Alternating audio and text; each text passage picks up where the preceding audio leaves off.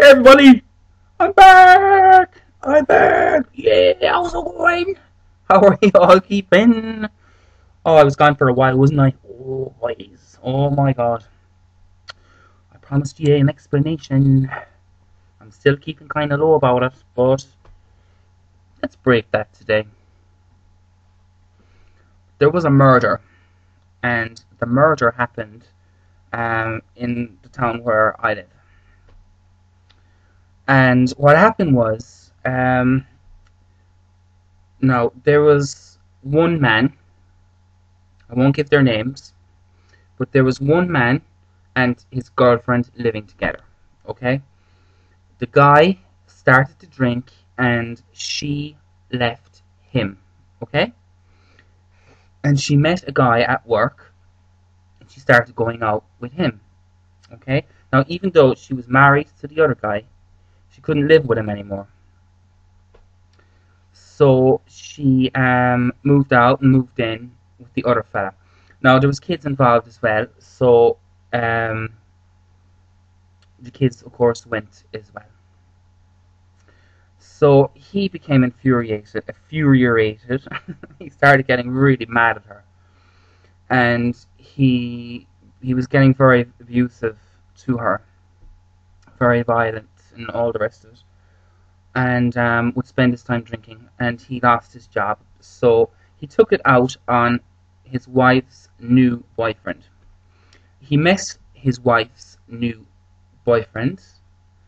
Okay, now I'll call him the accused. Okay, he met the accused outside his work and beat him around the place. And hair sticking out. He beat him around the place basically, and the other guy was he was scared out of his life, and because he really didn't do anything, your one decided to go off with him, and her husband was very mad. But you see, the thing is, when he was sober, he was okay with it. He was wishing them well. He understood why she had left him to go out with the other fella. So um, there's a lot of details, so I'm just going to really cut it short because I could go on for an hour telling you the whole story. But anyway, fighting began. Now, your one's husband broke the accused front windscreen, the windshield, on the front of the car, in anger, and threatened to have the kneecaps of the accused fella broken. He also threatened him with his life. He threatened his wife. He said that I'm going to kill the husband.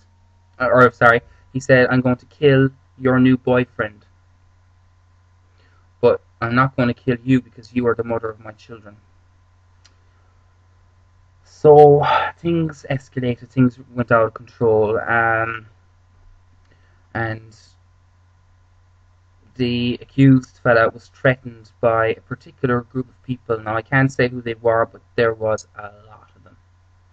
And these people are very, very dangerous. And they're still out there to this very day. Now, what happened was, I heard that some of the details of jurors was given out, was leaked to the public and to these people. So, anywho, what happened was they were having a party at the house one afternoon, and now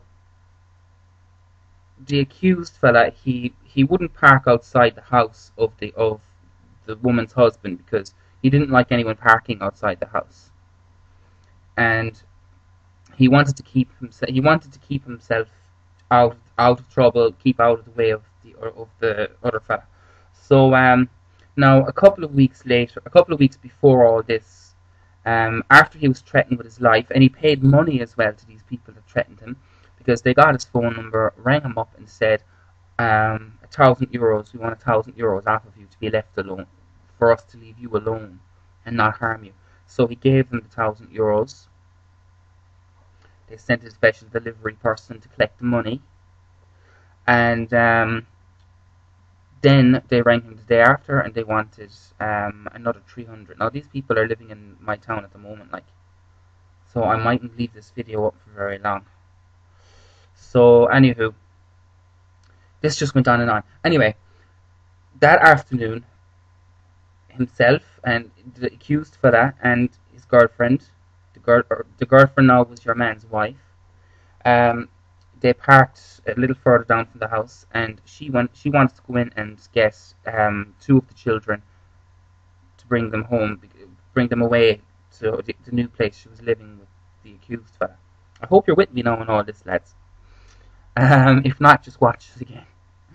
Um, so she went in to collect them, and she got them, and she was leaving the house, and her husband followed her, and he was very drunk, and he was roaring and screaming at her,